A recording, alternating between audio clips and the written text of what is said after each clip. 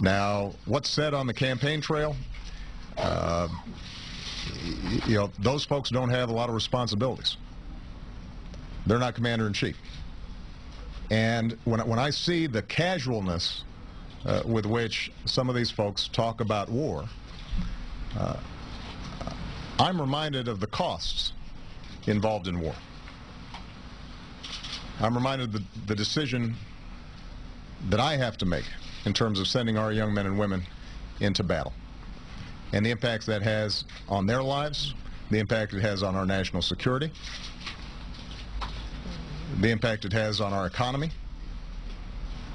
This is not a game, and there's nothing casual about it. When I see some of these folks who have a lot of bluster and a lot of big talk, but when you actually ask them specifically what they would do, it turns out they repeat the things that we've been doing over the last 3 years.